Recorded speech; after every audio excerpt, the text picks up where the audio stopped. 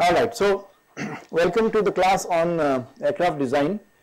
Today we look at a very important aspect and an aspect about which most people are most curious. That is, how does a designer choose a particular configuration for the aircraft being designed? So before we start, I would like you to remember the definition of configuration. Can someone start the discussion by telling me what is meant by configuration? Anyone? Yes? Selection of components that you want in a final design. Okay, selection of components that you want to be in the design. All designs are essentially candidates which you evaluate against the customer and airworthiness requirements.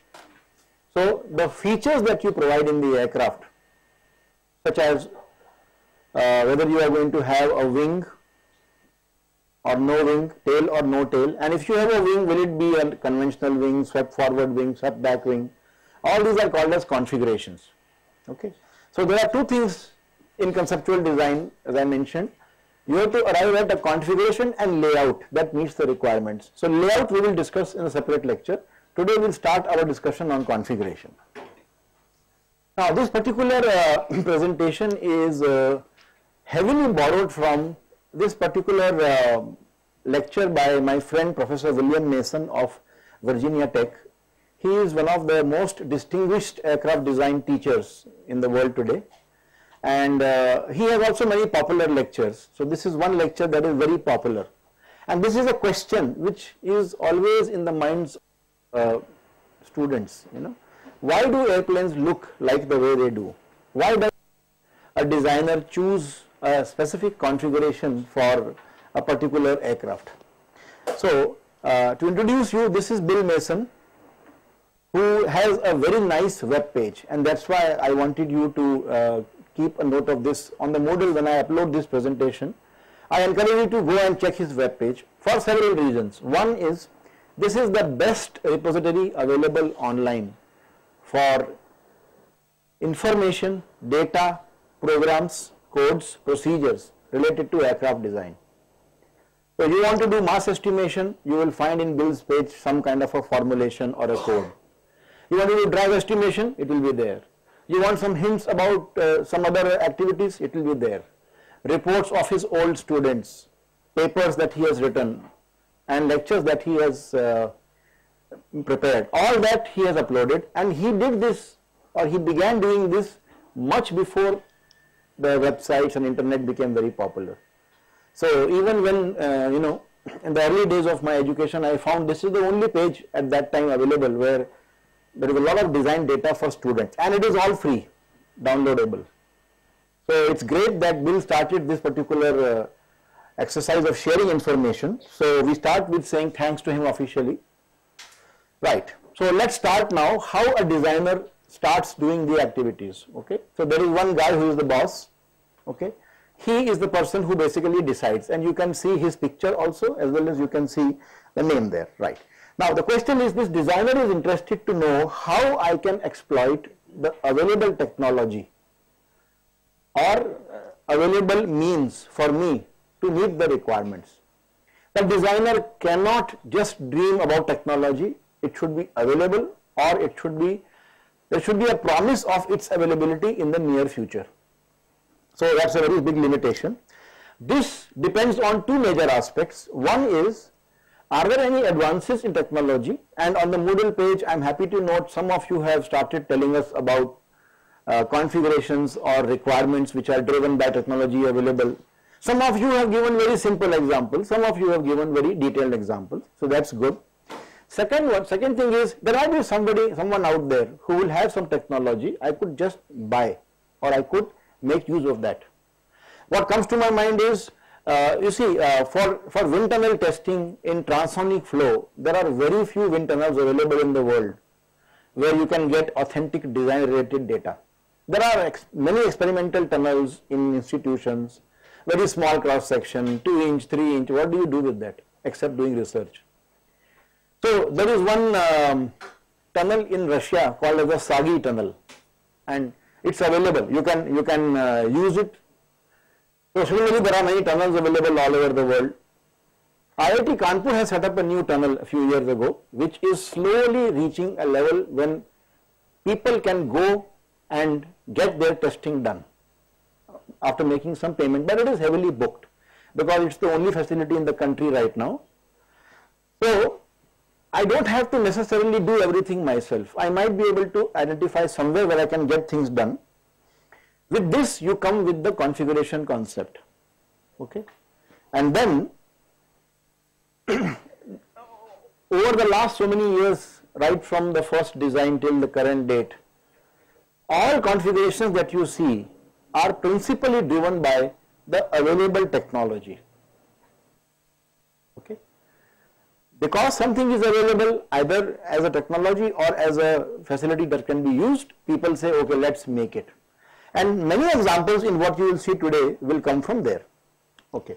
Now, when we look at configuration, you have to first be very clear about how will you arrive at it. Now, in every aircraft design, the central item is the payload.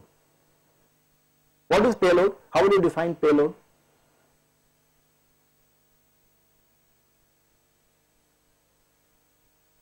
So what is payload is something. What is it? Basically, for a civilian aircraft, payload can be number of people in cargoes that will go.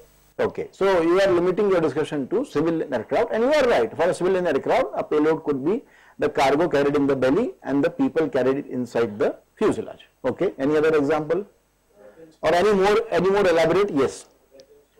Weapons from military aircraft. But rather than saying cargo weapons, can you give a generic statement which is applicable to both? No, not necessarily.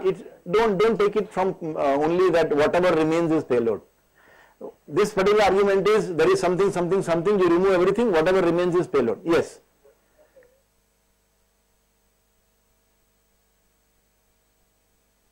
Yeah, the name itself is payload. It is a load for which somebody pays.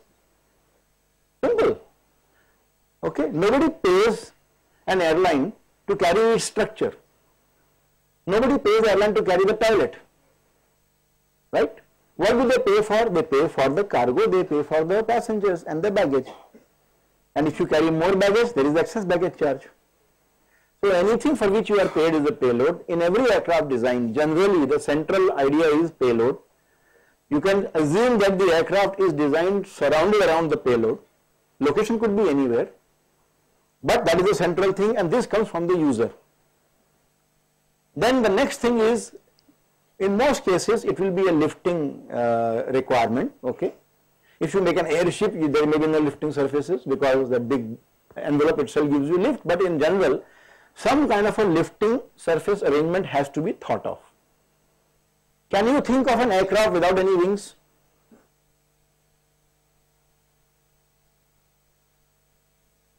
Why not? All these missiles, rockets, what are they? Are they aircraft? Yes or no?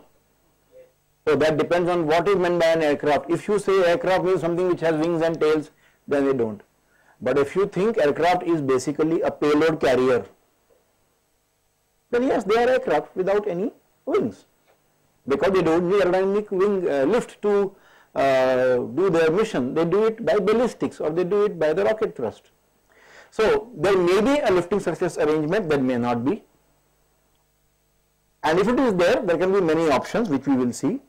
Then you might need a control surface or surfaces, and you must also have some idea in the beginning where I will locate them.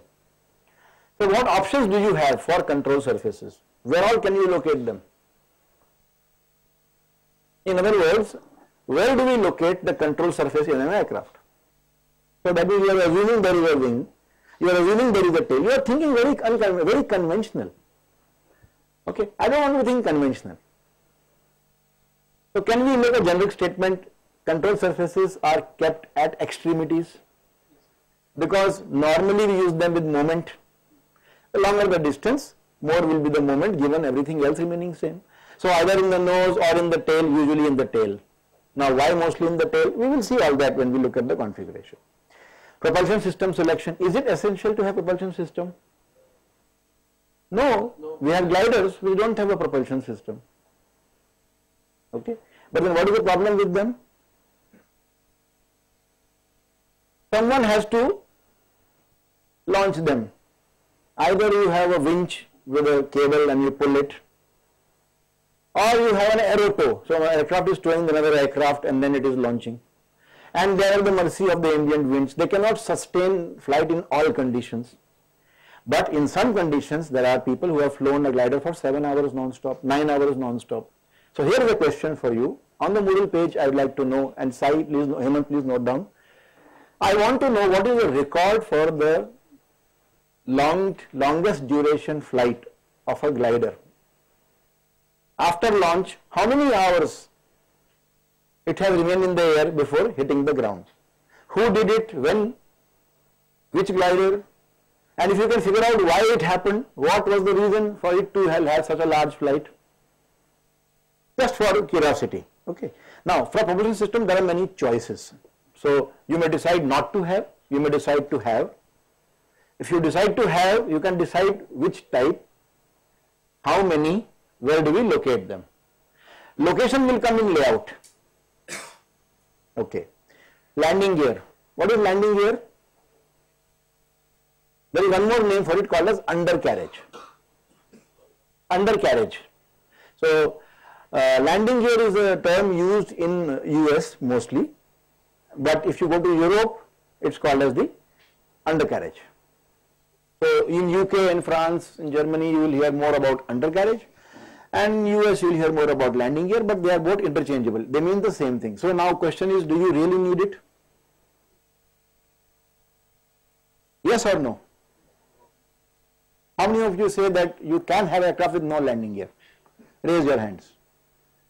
Okay, TAs cannot answer these questions because they have undergone the course. Sorry, Hemant. Yes. Loudly. अरे बाप रे टूट जाएगा पाऊँ यार. If you use human legs in gliders as landing gear. No. What you are saying is true not for gliders but paragliders. Okay, where you have just a person hanging on a sail. There, of course, I agree with you. But when you say glider, you actually mean a big aircraft, and they have wheels.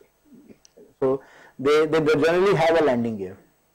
Okay. Any other example of no landing gear? Helicopters have a landing gear. Why not? So what? They have a skid. That is a landing gear. So it may not have wheels. Who said that we are talking about? Why do you assume that landing gear means wheels only? Something on which you rest when you land. Helicopters have it. Yes. Empty? They also have landing gear. They have those pontoons which could be considered as landing gear appropriate for water usage. Yes, correct. Very good example. Some UAVs which are launched by a launcher and recovered by a parachute, there is no landing gear. Correct?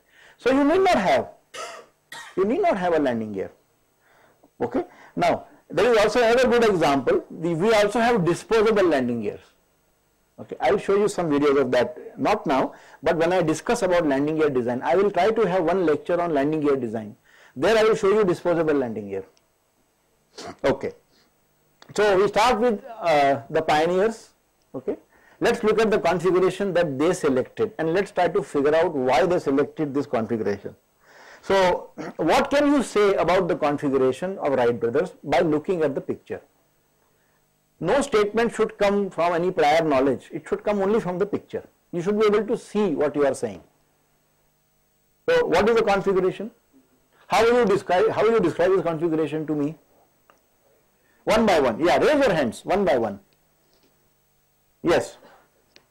It's a biplane. Okay. That means there are two wings, one above the other. Okay. What else? First let us get the details, then we will discuss why. Biplane, yes, what else? No, it's not visible to you, but landing gear is there. It was a skid. There was a small skid.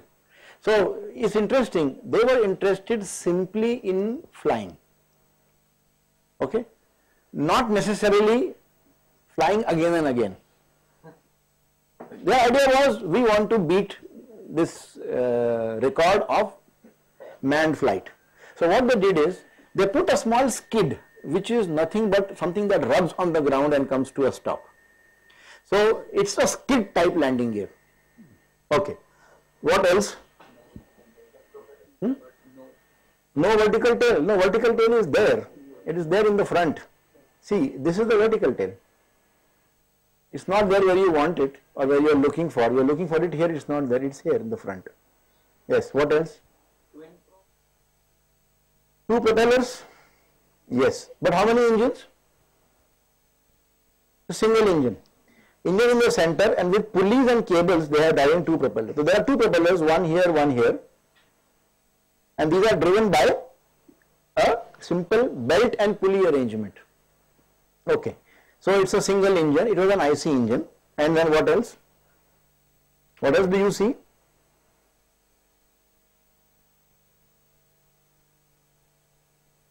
Anything else that is visible to you? Do you notice that the wings are not straight? They have a very slight downward tilt. What is this called? This is called as anhedral, whatever you may call it. Okay, when the wings are not like this, but they are like this. And in many aircraft, you will see dihedral, where the wings are little bit up.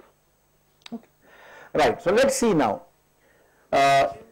Their main contribution was, or their configuration was driven by an innovative control concept. They were not bothered too much about stability. Why is it so? Why is it so that they were not too much concerned about stability, but they wanted control? Yes? Yes, you can use prior knowledge, yeah. No, before that there was no plane, dear. Ah, you mean to say gliders? Okay, okay.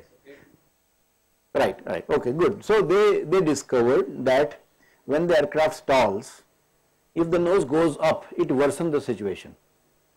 So if I can have a system by which if the aircraft stalls, the nose comes down, it will be helpful, because nose down means lower angle of attack, it will go below stalling angle. So that's why they built that kind of a configuration. The main reason why Wright brothers did not worry for stability and more about control, because they were experienced or adventurous pilots. Stability is needed for basically to allow the pilot to fly.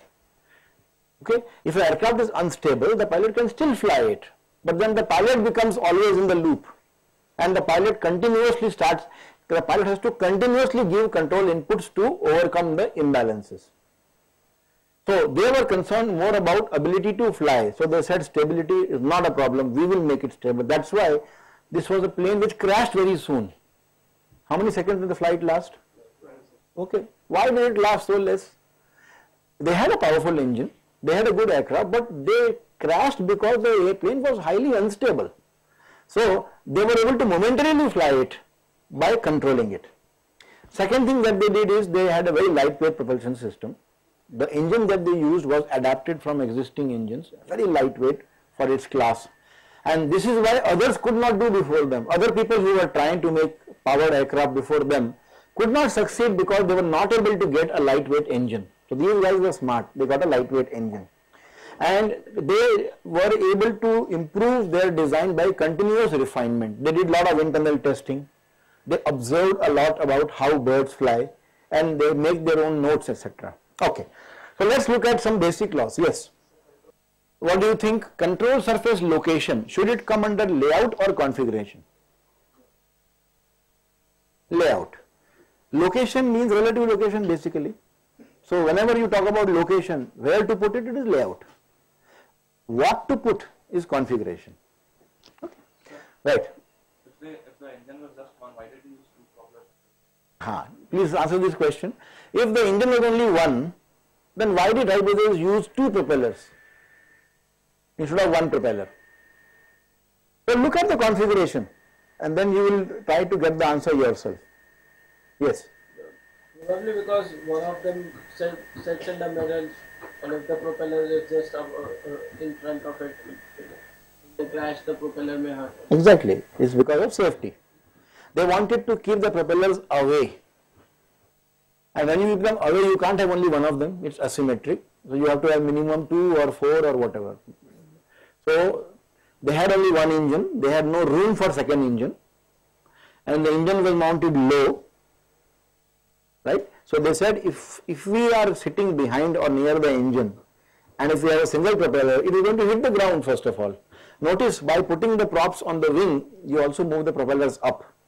So the props are here on top, otherwise they would have been here, so it would have hit the ground.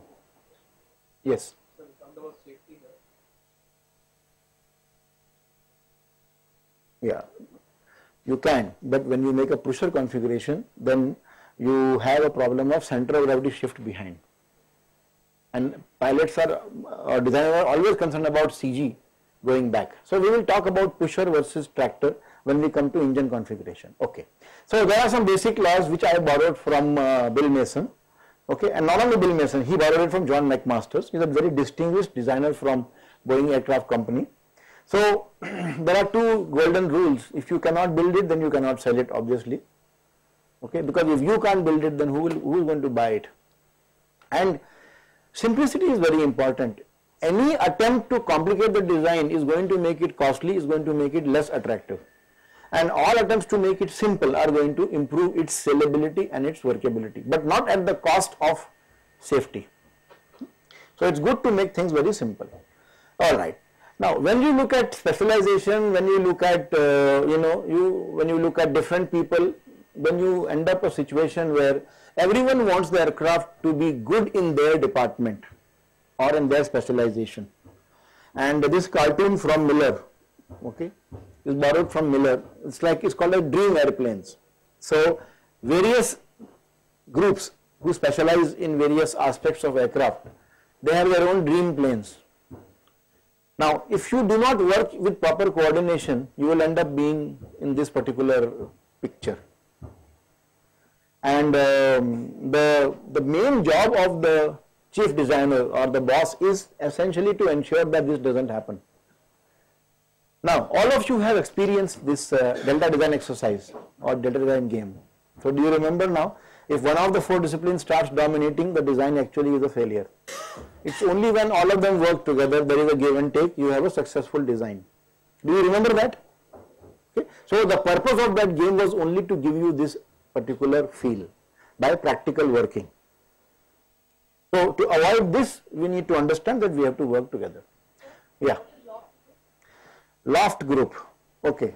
Now, there is something called as aircraft lofting. Lofting basically means arriving at the contour, arriving at the shape. So, earlier there used to be some groups who were working in the design, drawing and layout group. Their job was they would put on paper the contour of the aircraft. So, obviously they want everything to be straight because it is easy to make a straight line on the piece of paper. Okay. Look at power plant group. Okay. Now, there is an aircraft which is looking like this in real life. Do you know which one is it?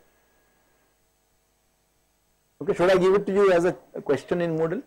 Figure out an aircraft that is nothing but a small aircraft designed around the engine. And I'll give you a hint, it's not a bad design. It's not a bad design. It's a very well thought out design.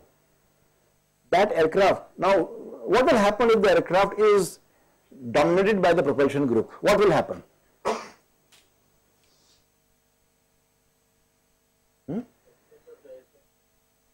Why will it be less?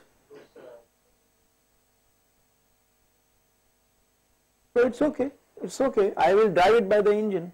I don't have to drive it by anything else. So which kind of aircraft do you think will look like this? Solar plane will need more area, and more area you can't have something like this. If you are designing an aircraft, for what application or for what kind of aircraft will you end up with something like this? Yes. Exactly, for race, for races, correct. So, figure out and put on Moodle the picture of an aircraft that looks like this. It is meant for, it's high performance aircraft, it's actually for races. Okay, I will not give you any more hints. Alright. So let's look at the features of a good aircraft. Now, do you call these as good aircraft? Okay, one is Airbus 380, the other is, what is the other one? Boeing is a company, don't tell me Boeing. Dreamliner 787. How do you say it's a Dreamliner? What distinguished factor is there in that picture? Winglets are there in so many aircraft, including 777. Well, this is something that you acquire over a time. So, why do we say that these are good aircraft? This is just a statement. You can counter it. You can say no, they are not good aircraft. So, these are the features. Now, if they have these features, then we will call them as good aircraft. First of all, they should be aerodynamically efficient, and they should have very nice integration between the aerodynamics and the propulsion. This is called as the engine airframe integration. So, in both these cases, there are these beautifully shaped nacelles which are mounted below the wing. Right. Then, when they fly, they should have a trim position where the drag is minimum, somewhere near the stability level. So, they should not fly with a trim angle of 10 degrees or 8 degrees, because that will create very high drag. So, the center of gravity location should be such that when the aircraft is trimmed, it has got a very low angle of attack, preferably zero angle of attack, so that during the trimmed flight, it has minimum drag. So, if there is a landing gear, it should be located relative to CG to allow the rotation at takeoff. If you have the landing gear at some other odd location, then it may be difficult to rotate. Now, sometimes you are forced to put landing gear elsewhere. Sometimes because that area is occupied by something else. A designer would like to put landing gear just near the center of gravity, because that will be the best location for the landing gear. That will give the least load on the landing gear also. But if it is not possible, then you have other configurations. And then throughout the flight envelope, throughout all the height and velocity combinations at which you want to fly this aircraft, you must have adequate control authority. And you should always have easy to build. I told you the first thing that you do in design is ability to, or it should be possible to build in large numbers at low cost, and also it should have low maintenance cost. Now, these two aircraft have been considered to be meeting almost all these requirements, and so many others. They are not the only two aircraft which are good aircraft. There are many. So, keep in mind these features when you look at an aircraft, and if you get tick marks on all of these, then it is by and large a good design. And in current day situation, noise and emissions are also very important, because they are the environmental considerations. And it is not enough for you to just meet the norms. See, meeting the norms is minimum. You have to exceed the norms. You have to meet the norms with a lot of margin. Margin allows you to grow, and margin allows you to compete with the competitor in the market. So, two aircraft, everything else remaining same, if one is less noisy and have low emissions, they will be preferred, because you can use the green advantage of that and push it in the marketplace. Okay. These are the three technologies which are key. You all know about it, and these technologies were prominent in the beginning, right from the beginning of aviation. You don't see controls here, right? Because control was considered in the beginning as an add-on to provide something to allow it to fly. In the late 70s, flight controls began gaining importance, and they began appearing as earlier controls were a part of aerodynamics only. But in 70s or so, the requirements on the controls became so prominent that they began becoming a separate discipline. Then in the 80s and 90s, systems, avionics, manufacturing and observability, stealth, these started becoming important considerations in design. But stealth is suitable or applicable only for military aircraft, and that too of a particular type. Now, today what is important or what is most prominent is the process itself, the way in which you do design. Today we do aircraft design using what is called as a multidisciplinary design optimization approach, in which we don't look at individual disciplines in a sequential fashion. I showed you a graph. we look at all at once, or there are multiple disciplines which are interacting with each other and you set up methods to interact. Now this is not very easy. It might sound very simple, but it is very, very tricky to take care of this. So when you today talk about a typical transport aircraft, you have a baseline. So which aircraft comes to your mind when you say a classical or a typical transport aircraft? Hercules is not the answer. Hercules is one of the unique special aircraft. It is not a typical aircraft. What is a typical aircraft? If I ask you to sketch a typical transport aircraft, what will you draw? 747? Why 747? Because it has become now something like a benchmark for a basic aircraft configuration. Right? This is the aircraft that has revolutionized air transport in the last few years. So what is so special, or what is conventional? Now if this is conventional, let us first define conventional, because only then we can define unconventional. So if this is conventional, what do you see here? Swept wing. So the swept wing, now not every aircraft will have sweep, it will be only if needed. Okay. So let's look at the general things first. The payload is distributed around the center of gravity, some in the front, some on the back. Then you have a longitudinal control power from tail. So tails are on the back side. So when you have tail on the rear, it is conventional. Anywhere else, it is unconventional. You have a vertical tail, single vertical tail for directional stability, rudder for control.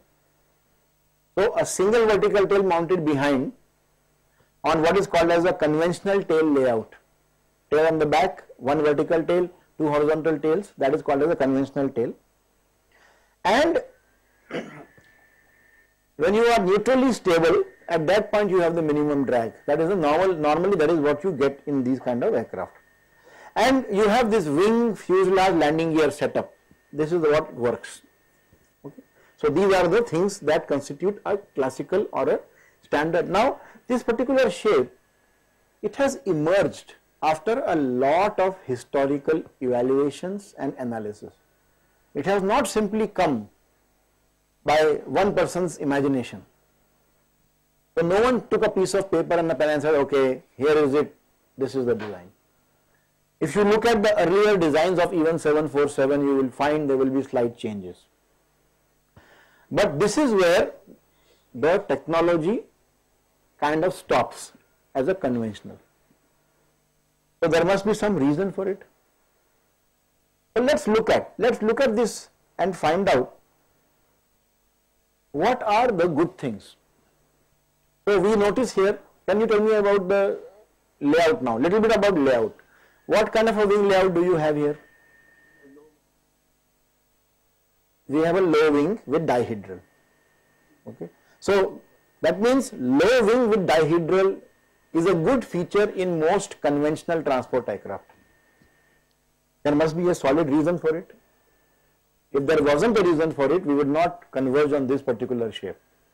1 minute. You look at 747, you look at 787, you look at Airbus A380, very similar.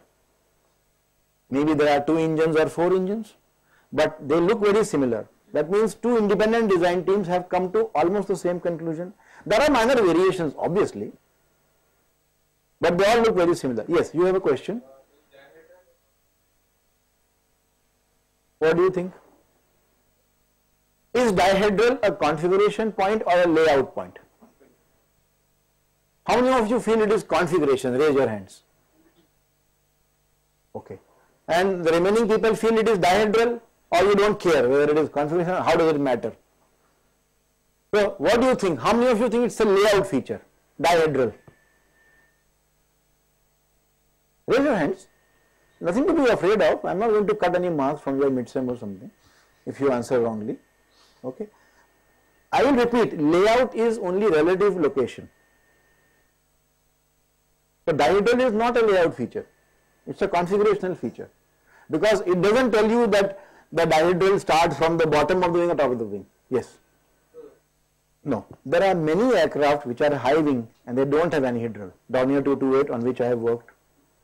So you cannot say that every aircraft with high wing has a dihedral, anhedral, and you cannot say that every aircraft with a low wing has dihedral. In general we have. There are reasons. See, we are going to study all this. I just want you to first figure out that this is conventional and this has not come by imagination. This has come as the end of iteration, not as the beginning of iteration. So there must be a solid reason. Okay. Now, what is the reason you may not know? For example, can somebody answer here, why is it low wing? Why low wing is supposed to be very useful for such big aircraft? It turns out that a low wing configuration gives you the minimum structural weight. Now, you cannot understand this unless you do the numbers. Now, in this course, you can't do these numbers because to actually get the detailed structural weight, you need to do a complete structural analysis, which we cannot do. So, for the same requirements, if you do a proper detailed design of the aircraft, and if you come up with a weight estimation, you will generally find that a low wing configuration will be the lightest. Not for every aircraft, for large capacity transport aircraft. That is why both Airbus and Boeing have frozen to this configuration. Why does it have a dihedral? What do you think? Clearance issues to what? To the engines. Okay. That means engines are mounted below the wing, right? That is decided first. And then to give adequate clearance to the engines, you would be putting dihedral. Okay. You may not give dihedral only for that reason. You may give dihedral for other reasons like stability in roll. Dihedral imparts you a good lateral stability. So, but it also supports the mounting of wings, engines below the wings. So now why are the wings below the engines? Okay, we will study all that. All of these things are related. I want you to look at the tail, horizontal tail. What do you see? The horizontal tail is mounted on the fuselage in the center line, two surfaces, and vertical tail is mounted one surface on the top of the fuselage. There is a reason for this. There are many types of tail configurations. We will study all of them. But 70% of the aircraft have this configuration. Why? Because this is considered to be the most efficient and easy to build, easy to maintain, easy to design structure. So, if there is no need to depart from this, you should not depart from it. Just for the heck of having a unconventional shape, if you say no, I'll make my tail somewhere, you should justify the reason for it. Okay, let's move ahead. Enough, we have spent enough time on discussing this configuration. Let's look at the options. So, where do you put the wings? Where do you put the engines? So, which engines is a configurational issue? Where engines is a layout issue? Control surfaces? Then you should have enough room for the landing gear. And can you bring in innovation if it helps meet your requirements better? Innovation per se is meaningless. Innovation per se is not going to give you anything unless you are in a competition or a race where innovation is the first criteria. Suppose there is a customer who says, I want an aircraft that looks totally unconventional and I give 80% weightage for that. Then you have a mandate. Okay, and I will show you two aircraft which are designed. So we will just try to list down some of the questions which typically come in the minds of students. And then over the next few slides, we will try to answer each of these questions. Okay. Now, many of these questions you are expected to already know, but you will not know the answers merely by doing coursework. That's an honest and truthful statement, that all the coursework that you do, when you do it sincerely, you get A grade in all of them, still you may not be able to answer all the questions. To answer these questions, apart from good academic preparation, you also need curiosity. You also need a desire to know. So, I know in the class, not everybody may be interested in aerospace engineering. That is why I see people with their heads down. There are some students, they also know, I also know, throughout the lecture their head is down. Not interested. So whatever I may do a tamasha here, I may do a mujra here, they will still not look at this side because their interest is somewhere else. There are some students who are constantly looking at me or in the slides because they are completely interested. So if you are interested, you will know some answers, you may guess some answers. If you are not interested, you may be a 10-pointer, you will not know the answers. My job in this course is to expose you to these answers. Whether you like it or not, at the end of this course, you should and you will know these answers. You may forget, you may not write in the examination, but at least you will be exposed to these answers. That is my job as a teacher of aircraft design. You should know, why do we have podded engines below the wings? Okay. So, is there any word in this slide which you don't understand? Podded basically means with nacelle. And see, basically a pod is a covering. Right? So, if you expose the engine without any nacelle, it's called as unpodded engine. So, normally we have podded engines. Why do we put a nacelle on an engine? Correct. So, one is safety. That if there is a breakage of a turbine blade or a compressor blade or any component of the engine, because it's a high sport, what is the RPM at which the blades move? It's 60,000, 40,000, okay. At that RPM, if a small projectile comes and hits the fuselage, it will go inside. So one is containment, but that is only one reason. There is something much more fundamental than that. Aerodynamics, because you don't want to have a dirty hanging engine which will have extremely high drag. So you put a nice aerodynamically smooth fairing on it. So that is called as a pod. Okay. You understand swept wing? You understand forward sweep, variable sweep? Yes. Answers will come in the next few slides. I am asking you, is there any word in this slide which you don't understand? Three surfaces. Okay. So normally you see wings and tail. You may have wing and tail behind or wing and canard. But there are some aircraft which have canard and wing and tail. Okay, they are called as three surface aircraft. There is a reason for it. What are canards? Canards are basically control surfaces. Now I should correct myself, it's not just control surfaces. Sometimes you have a canard not for control but for just giving some other purpose. So if they are mounted in the front, not on the back, they are called as canards. Okay, right, let's move ahead.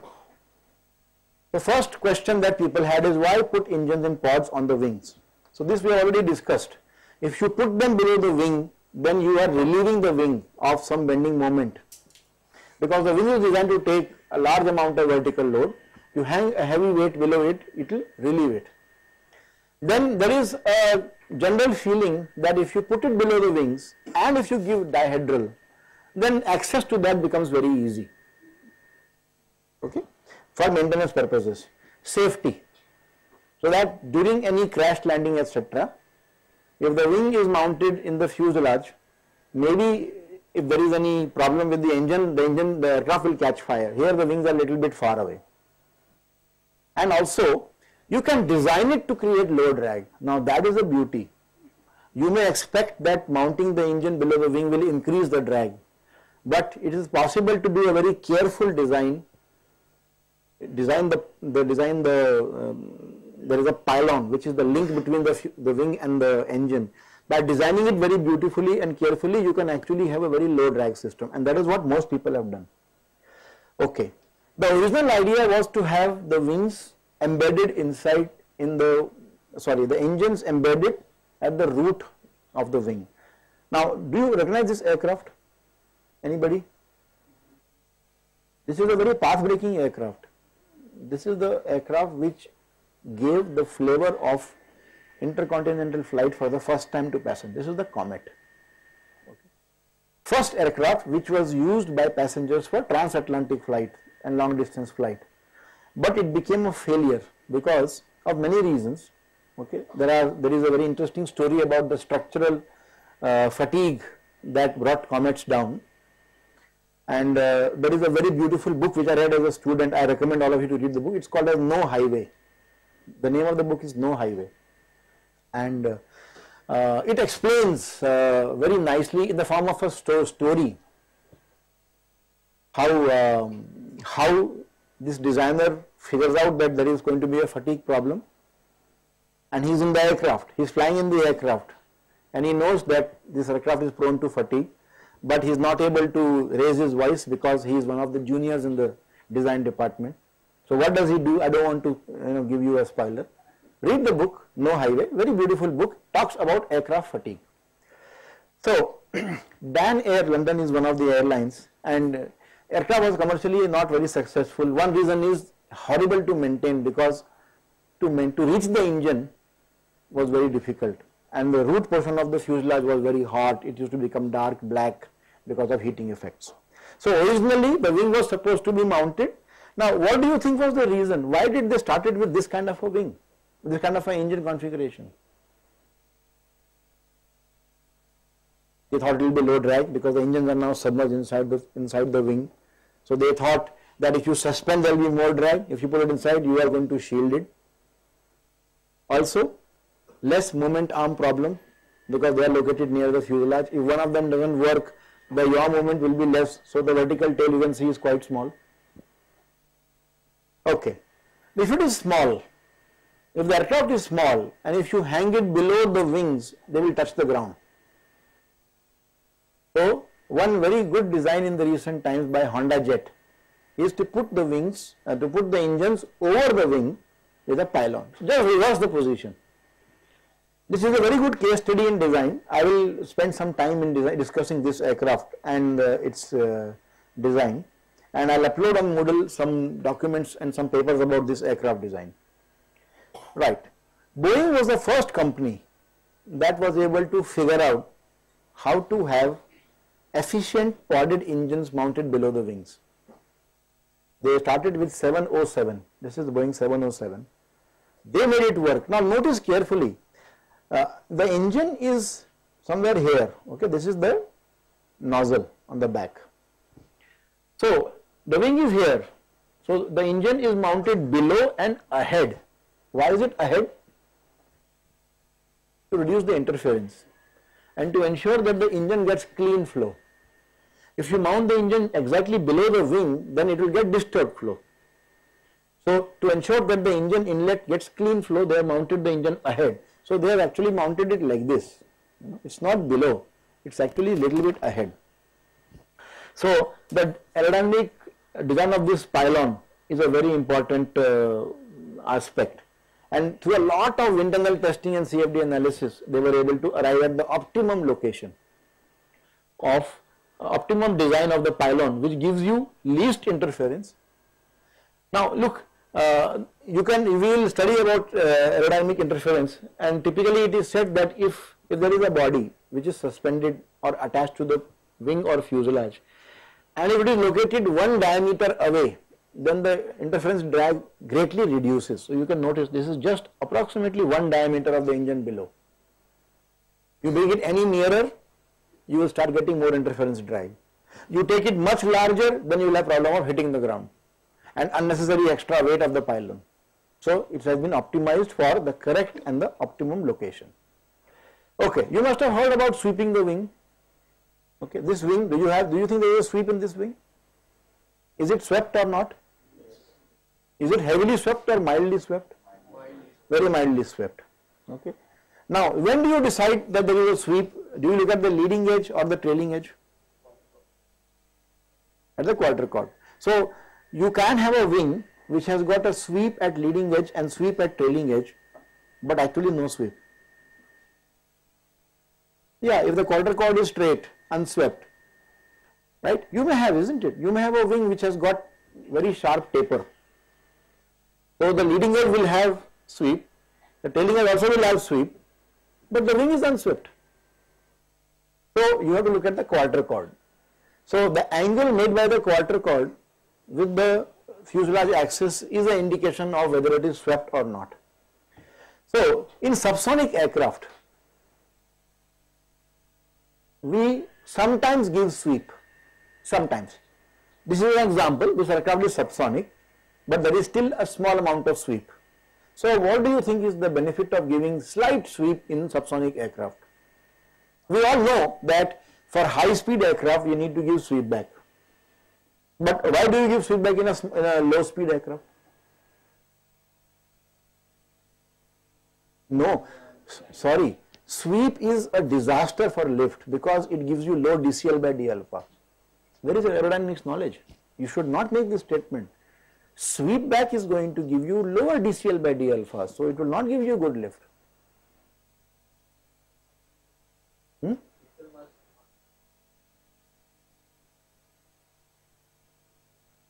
Hang on a minute. Critical Mach number is normally how much? This is low sweep, this is low speed aircraft, sir. The maximum speed may be 0.4 Mach number. There is no critical Mach number problem. I am asking you a very specific question. I am not asking generally why do you sweep. That everybody knows. Why do you sweep in a low speed aircraft? Yes. Do you agree that if you sweep the wing, you move the control surface behind? Ailerons will go behind. If they go behind, there will be larger moment arm. Okay. Agreed? No, But no, because ailerons are actually going to give you roll. They will be nearer if you sweep them. No, but sir, there is some loading when I deflect them. So if the load come up, Wait a minute. When you deflect the ailerons, then right, that is what it is. Basically, so is it to do with the aileron or to do with the elevator? elevator is the back. So what is it to do with aileron or some other aspect? This is the aileron in the same direction. Okay, fine. So yes, you are right. One reason why you can provide small amount of sweep. See, sweep back is not desirable. What is the representation of sweep? Sweep back gives you higher weight also. The wing is heavier if you sweep it. Why is it heavy?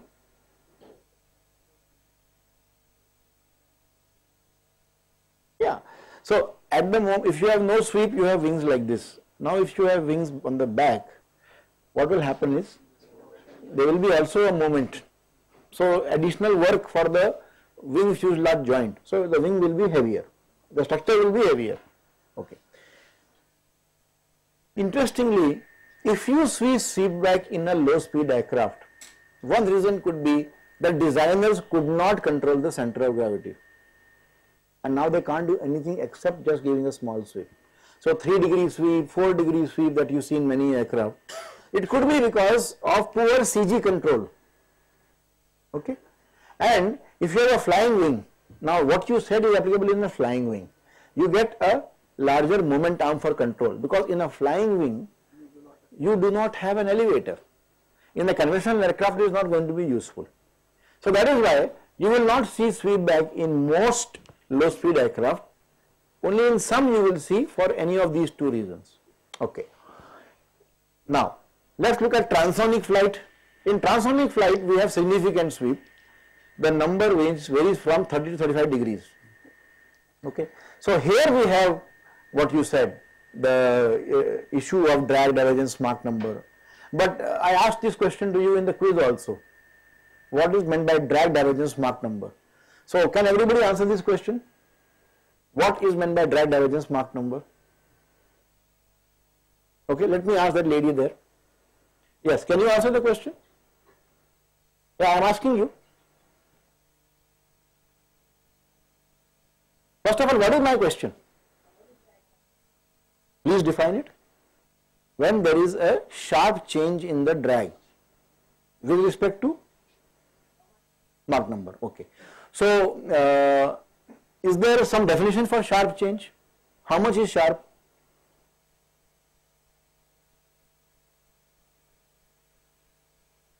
Okay. So, you can find out. The answer is correct that it's a Mach number, it's a free stream Mach number at which there is a sudden increase in the drag. Okay. But we need to also know what should be the rate of change of drag with Mach number. What is the dCd by dm? Then you can say yes, now it is a sharp change. So you have to figure this out also. Right. Let's look at now, this is an example of a transonic aircraft. Most of the aircraft that you fly in airliners, they fly at, what is the maximum Mach number of most of these transport aircraft? 0.85 is on the higher side, 0.82 is normally, or 0.83 is normally the upper limit at which they fly. because at 0.85 you will start experiencing too much of drag. So 0.8, so that is the Mach number at which if you design the aircraft to fly without having a lot of transonic effects. So in supersonic aircraft you have very large sweep, 45 degree sweep to 70 degree sweep. So there you have to load the wing laterally as well as longitudinally, and there you have an area rule where you would like to have the variation of cross-sectional area along the length is very important for transonic drag rise. So we will study this in more detail. So please note the bottom line that wing sweep is only to be given when needed. Never, I would just say never give wing sweep. Never give wing sweep if you can live without it. Because except for the aerodynamic benefits and very minor CG control benefits, everything about sweep is bad. It's bad structurally, it's bad from controls because it makes the aircraft more flexible, controls less effective, okay. It makes the aircraft heavy, so don't give it, an aerodynamic lift ability of the aircraft reduces. So nothing is good except transonic drag rise or aerodynamic drag in supersonic conditions. So only for those aircraft we are going to give. Okay, sweep forward. Have you seen any aircraft with sweep forward? Two of them. So now let's see. Let's just see. We have a small video just to change. Just see why they have sweep forward.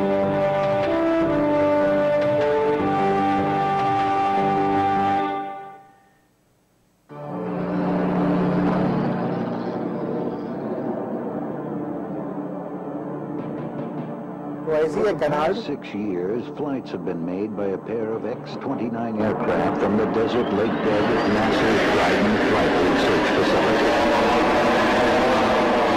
This highly sophisticated experimental plane follows in the footsteps of the X-series aircraft which push giants of speed, altitude, and maneuverability wings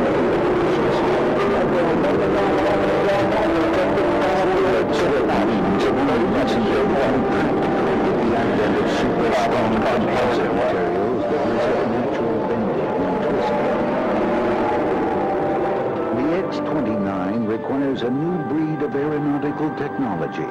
Because its thin wings, close-coupled canards, the smaller movable surfaces in front of the wings, and rear strake flaps make it naturally unstable.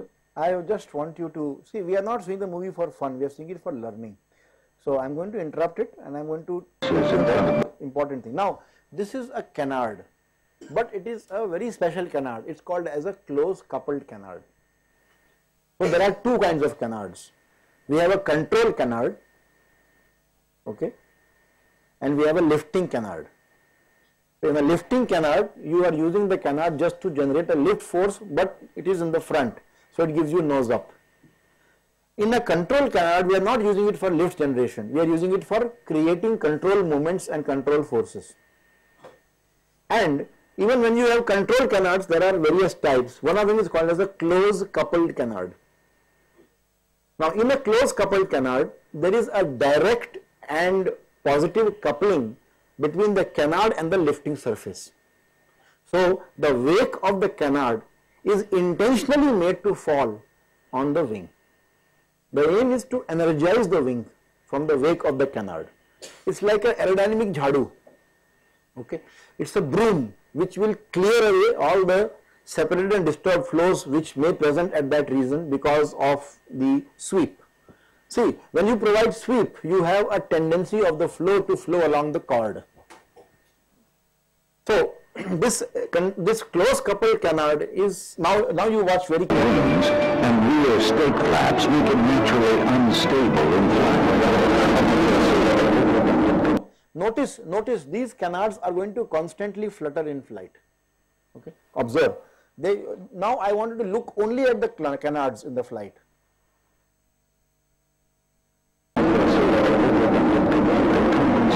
Instability by causing minute corrections 40 times in a second. In this aircraft, the control system determines at what angle the canard should be deflected to create a moment to balance. The aircraft is naturally unstable, inherently unstable aircraft.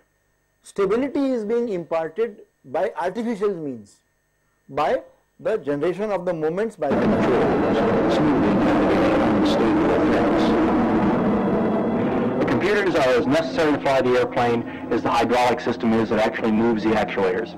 Steve Ishmael, one of the program's principal test pilots, has experienced the benefits of combining new interrelated technology into one airplane. It gets at another advance in technology where you see the interaction, for instance, between the canard and this forward sweep. And that's very, very complex, and it varies as your angle of attack and your Mach changes. That's part of the beauty and probably the art of designing airplanes. So what do you have in the front? All these things that you see in the front. The advantage of a forward Part of the beauty and probably the art of designing airplanes. Notice, this plane is not a plane which is used by the Air Force. Okay, it's an X plane. So it's an experimental plane. So they have put all these kinds of, this is the pitot-static tube. On that they have mounted turn and bank calculations or sensors for calculating what is the alpha, what is the beta, etc. But they will not fly like this when you fly. The advantage of a forward swept design is that air moving over the wing tends to flow inward rather than outward. This allows airflow to remain smooth around the wingtips and makes the X-29 flow to remain. Notice, this is the canard, this is the wing. They are so near to each other. And there is a cut given in the wing to accommodate the contour of the canard. You can see there is a highly swept portion on the stub wing and then sweep forward. Smooth around the wingtips and makes the X-29 easier to control in extreme maneuvers. It is exceeded predicted levels of maneuverability by sometimes approaching 50 degrees. Most modern fighter jets have trouble handling anything in excess of 30 degrees. During the past 6 years, the X-29 has proven itself as a best for new ideas, including and the use of composites in wing construction. So two things, computer controlled flight control system and the use of composites in wings. X-29 was never intended to be in military service. No X-plane is supposed to be in a military service. They are all experimental. Their idea is some new technology has to be tested. So you never see them in the Air Force. You only see them with NASA or with some other agencies, because they are basically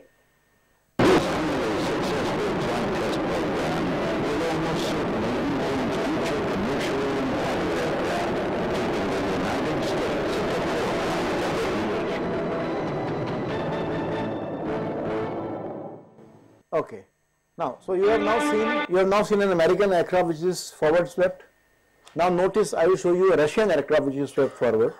Notice the difference between the two. Okay.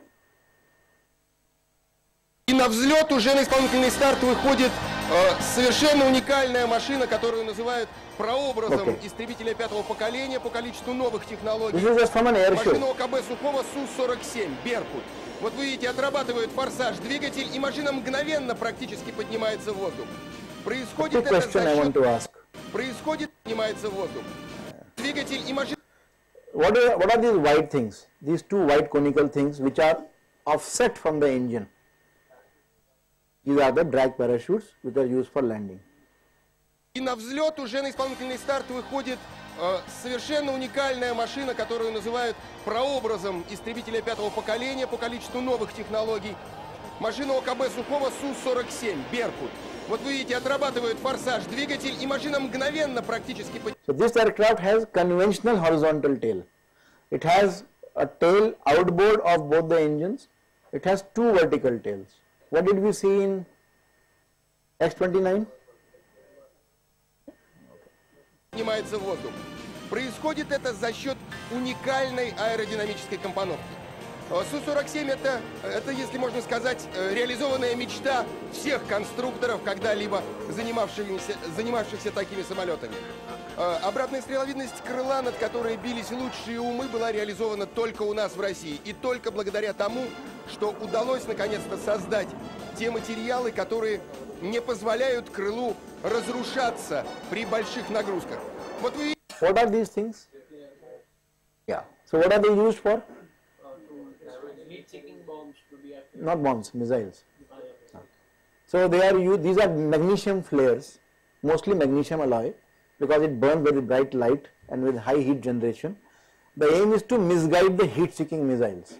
They are called as chaff, C-H-A-F-F. Видите, сейчас отошли от Беркута, сопровождавшие его самолет, и он остался. Now, do you think this canard is also a close-coupled canard? Yes, it is. How do you know if a canard is close-coupled or not? Because they have accommodated some space. If it is close, if it is nearby. If this canard was meant for control purposes, I will put it right in the front to get more momentum. So because it is not very far away, not near the nose, I know it is a close coupled canard. Intentionally I want the wake of this or the vortices from this to hit on the wing. Вот посмотрите, рисунок крыла. Рисунок крыла, So they have gone for a twin engine configuration with twin vertical и tail. дает ей уникальные возможности. А вот сейчас нам видно, вот какой мягкий вираж. Вы видите, даже особого форсажного режима двигателям не нужно. Крыло несет самолет, позволяя ему делать вот такие эволюции в воздухе. Су-47 продолжает свой полет. Еще раз повторюсь, это уникальная машина, уникальная по своим возможностям. Самолет, на котором отрабатываются новые технологии, демонстратор новых технологий. Вот видите, отработка переднего центрального оперения, самолет на практически минимальной скорости проходит над нашими головами. Вот видите, какая точная работа. И сейчас я предоставляю слово еще одному нашему эксперту. Это генеральный директор АВПК «Сухой», фирмы, где была создана эта машина, Михаил Асланович Погосян. Михаил Асланович, остается устойчивое мнение, что лучшие самолеты на Западе, но это же не так. Кто здесь в России по-прежнему, я в этом уверен, является передовой авиационной державой. И возможности наших комплексов ни в чем не уступают возможностям комплексов, которые создаются нашими зарубежными партнерами. И когда мы говорим о будущем авиации, то я убежден в том, что сохранившийся научно-технический потенциал нашей авиационной промышленности. So what I wanted to do is, I wanted to figure out, both of them are having forward sweep, okay. Now whether it is single engine or two engine depends on the requirements. There could be a requirement saying I want a multi-engine aircraft, so then you have to have two engines. What are the basic differences in the flight control system between that of X-29 and that of Sukhoi? Also, I want you to notice that even the leading edge of the wing has got a huge flap here, which is deflecting. So it's important for us to learn differences between these two aircraft. So on the Moodle page, Hemant, please put this. Now I'm not looking at just blind data, the weight is so much, this weight is so much. There are two engines, there is one engine. That is not the thing. From the forward swept configuration point of view, what are the key differences? You will be amazed when you learn about the Russian design. Alright, now let's look at variable sweep. Okay, variable sweep is basically a system by which you can sweep the sweep the aircraft wing.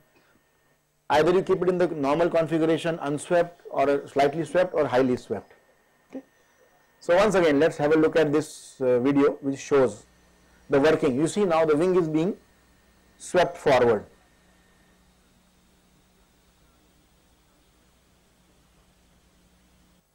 So I'll show it once again because it went in a flash. The difference here is very clear. There is some inner wing which is fixed. The stub wing is fixed. It's the outer wing which is sweeping. And interestingly, the outer wing is sweeping along with the armament pods. Notice that the swept portion also includes these armaments. Now in MiG-27, the Russians have designed the wing in such a way that you cannot mount any armament on the wing. It doesn't sweep with the bombs.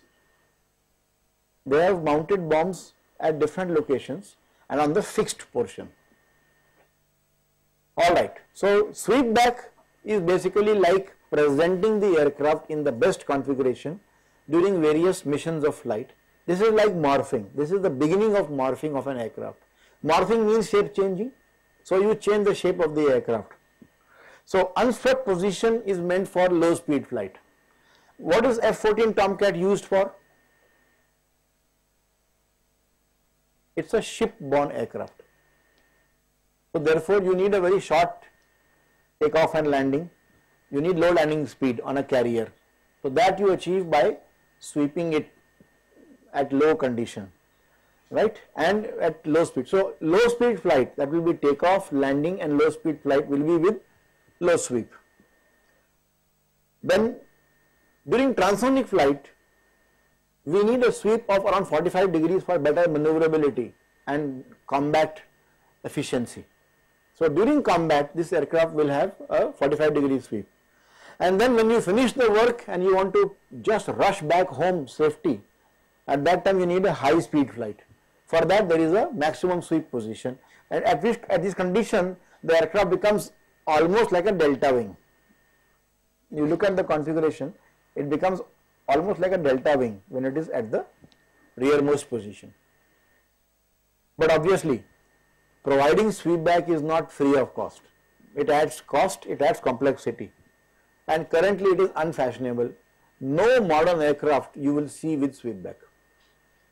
This technology has been tried, and the conclusion is that by and large it is an inefficient way of providing efficient aerodynamic configuration. So no new aircraft is swept back. MiG-27 also is a very old aircraft, and we have worked on that in HAL Nasik, and we have also concluded that the complexity and the problems with the sweep back mechanism or the sweeping mechanism are so enormous that the benefits perhaps may not be really worthwhile. So no modern aircraft has variable sweep. Okay. Then we come to canards. We have a few minutes remaining. We come to canards. So I mentioned this is a picture of Ilyushin 144, Tu-144. Okay. It shows the nose of the aircraft which can be bent down, and also you see a canard here with a very full span flap and huge curvature. So these are basically trim surfaces. They are not meant for control. They are for trim. So it reduces the shift, AC shift. See, you know that when aircraft flies supersonic, the aerodynamic center moves to half of the chord from quarter chord in subsonic flight. So that will entail tremendous amount of shift in the moment imbalance. So if you have a small surface located far away in the nose, you can use it to trim out that particular thing. Okay. Now there are drawbacks. The first drawback is that the downwards from the canard unloads the wing. So this, in some cases we want the download, we want the canard to actually energize the wing, as I mentioned in the previous case. But in most cases we don't want aerodynamic interference. So when it is undesirable, at that time you pay a price for interference between the aerodynamics of the canard and that of the wing, and there are problems in obtaining lateral and directional characteristics. So then when do we use it? We use it when there is a severe requirement on transonic maneuvering and supersonic cruising, at which, so if there is a need to fly supersonic and if there is a need for very high transonic maneuvering, at that time these are very useful. Other than that they are not, but this is only for military aircraft. For transport aircraft, canards also give you a configuration which is difficult to stall. Okay. So when the angle of attack of the aircraft increases near stall, canard is in the front, it will be at a higher angle of attack, it will stall first. When it stalls first, the nose will come down. So you will not be allowed to go at high angle of attack. This is the reason why Bert Rutan, a very famous designer, uses canard in many of aircraft that he has designed for small aircraft. Okay, now let's look at a flying wing. What's a flying wing? No fuselage, no tail. The control surfaces are embedded on the rear of the wing. Let's look at testing of one flying wing.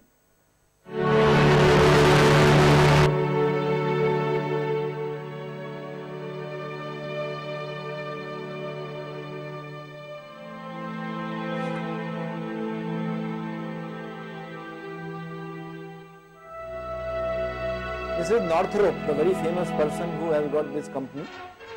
A German airman is trying out his novel machine at Cologne. It is in effect a pair of rigid wings without body or tail. Towed aloft by another plane, this machine flies under its own power if necessary, but it's been tested for stability, so it glides.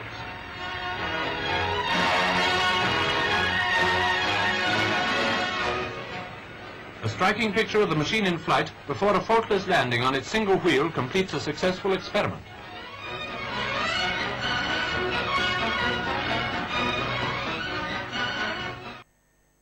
Very old video, historical video showing testing of a flying wing. So when you remove fuselage, you improve the efficiency, because fuselage is nothing but a cylindrical body which creates drag. You need it because you have to put equipment and passengers and things there. But if you can fit them in the wing, then fuselage is an unnecessary appendage. Okay? So you can throw it away if you can. It gives you higher aerodynamic efficiency. Okay. Secondly, if you have a flying wing, then you can actually provide stability using the control surfaces on the back. In a military aircraft, a flying wing gives you stealth, because there are less surfaces from where it can, there are less surfaces from where it can reflect. So it's very compact and it gives you better signature. For commercial aircraft, a flying wing allows you to distribute the load on the entire aircraft. Today what is happening is the major payload is distributed on the fuselage and the wings only have fuel. So how much is the fuel? Fuel will be probably 20% of the aircraft weight, 15%, 20% in a typical aircraft. So 20% is on the wing, remaining is on the fuselage. It's a lopsided distribution. So structurally it's not a uniform distribution. There is something called as a span loader concept, where the whole span is loaded. That happens when you have a distributed. But then there is a problem with center of gravity, because now all over the aircraft you have distribution, so it's difficult to have center of gravity. I think we will stop today after we discuss this particular aircraft. Many of you must be wondering, what is this three-surface aircraft? I want you to get familiar with this fantastic aircraft called as Avanti. This is one example of a marvelous design, very well thought out of design, technical success but commercial failure. Okay. This is the Gates Piaggio Avanti. What do you observe in the figure? First is that the engine is mounted behind, so it's a pusher configuration. What else do you see? T-tail. It's called as a T-tail, high. The horizontal tail is moved up. Okay. Then do you notice that the wings seem to be very small? These are very special wings. We will read about them. We also see a moustache or a canard, a small canard in the front. Now this canard, is it a control canard? Is it a close couple canard? No.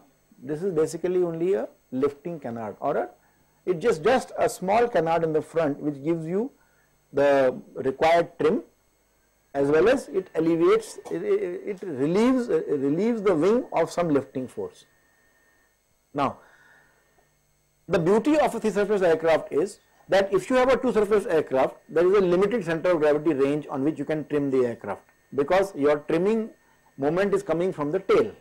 But if you have two tails, then the center of gravity range which you can trim can be larger. Okay. Then by very careful design, as in this case, you can make the aircraft lighter. So you have three surfaces, but the two surfaces, front tail and the back tail, are lighter than just a single tail. It can happen. Now, which way is it flying? Is it flying towards the left side or the right side? Okay, very interesting. Because by conventional looks, you can say it's a canard in the front and there is a tail in the back and there are two engines moving it forward. Let's get familiar with this beautiful aircraft. This is one of my favorite aircraft.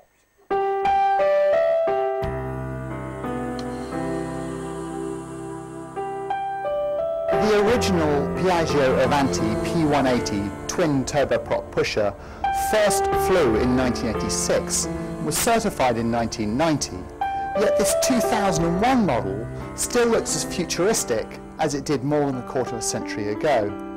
Perhaps unsurprisingly, this aircraft is still aerodynamically in a class of its own.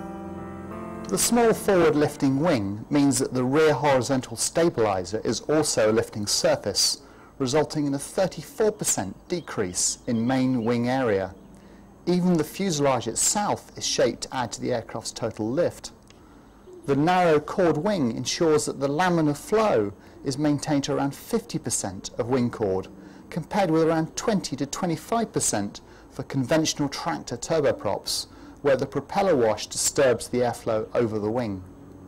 An underlying reason for its ability to maintain laminar flow is the quality of the surface finish. Although the Avanti is 90% aluminium alloy, the fuselage and wing look like they're moulded from composites because they're constructed with airframe panels held in place in the jig during assembly by large vacuum pads so that the frames and ribs can be riveted from the inside. This makes for an exceptionally smooth finish and reduces drag. The result is that the Avanti offers superb performance for a turboprop, a cruise ceiling of 41,000 feet, with a cabin altitude of only 6,600 feet, cruising around 350-360 knots in the high 30s, with a fuel burn less than 300 pounds per side, and a range of close to 1450 nautical miles, which means you can fly 1,000 nautical miles in a little over 3 hours, burning just 1,600 pounds of fuel. The aircraft is certified for Category 2 instrument landings, steep approaches, and flight into known icing, and the Avanti has the ability to operate on short runway lengths of only 1,070 metres at maximum weight. This airframe has also been recertified to increase maximum takeoff weight to 12,100 pounds, allowing an extra 2 passengers at the maximum fuel load. The cabin provides a stand-up height of 1.75 metres and a width of 1.85 metres, dimensions only bettered by super mid-sized jets. The cabin can seat up to 9 in a corporate shuttle layout, but typically seats 6 in this VIP role with an aft toilet. The Avanti is certified for single pilot operation. The Avanti is a DC electrical aircraft with no APU, but you can use an external power cart to load the FMS prior to start. All engine start and run switches are centrally located in one panel at the forward end of the centre console just ahead of the throttles. A rotary test switch on the base of the console is used to check all ancillary systems such as hydraulics, electrics and de-ice, and the aircraft can be ready to taxi in 3 to 4 minutes after engine start. Avionics include weather radar, traffic avoidance and TORS, in addition to 8.33 MHz VHF radios, precision RNAV and VNAV. This P180 also has the optional HF radio. Whilst Piaggio has introduced its avionics upgrade of the P180 Avanti 2 turboprop pusher, the Avanti 1 remains an attractive proposition with its low depreciation combining with its terrific cabin and low operating costs. The Avanti has no natural turboprop competitors, its closest jet rivals being the Raytheon Premier 1 and Cessna Citation's CJ1 and 2. If pure top speed is not the overriding criteria, the Avanti's combination of fuel efficiency, cruise speed, range, ceiling and cabin size are hard to beat. The aircraft deserves its Ferrari of the Skies title and can hold its own against any similar sized jet. So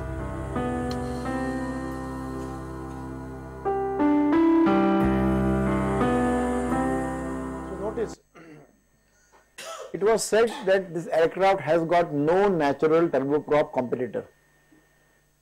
Okay, so that means there must be something good in turboprops.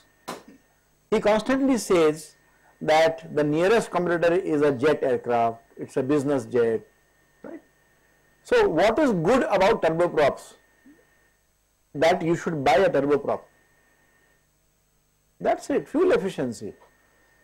Okay, so if top speed is not the main criteria and if fuel efficiency is a very important consideration, then a turboprop is going to give you better performance, much better, 30%, 40% lower fuel consumption. Okay, but they fly at 350 knots. which is a very high speed. Okay. So the ability to fly, this is not meant for people like you and me, this is meant for business travelers. It can carry 6 people in the VIP configuration and 9 people in a slightly more compact layout. Okay. And the magic number 9, you understand why it is, because it's a single pilot configuration. They don't want to get into that area where more than one pilot needs to fly, because 2 pilots will cost more per person. A person who has his own company or her own company, they don't want to have more pilots on board. Okay. So what are the features you observed in the aircraft that make it stand out from the other aircraft from the configuration point of view? What was most striking about this aircraft?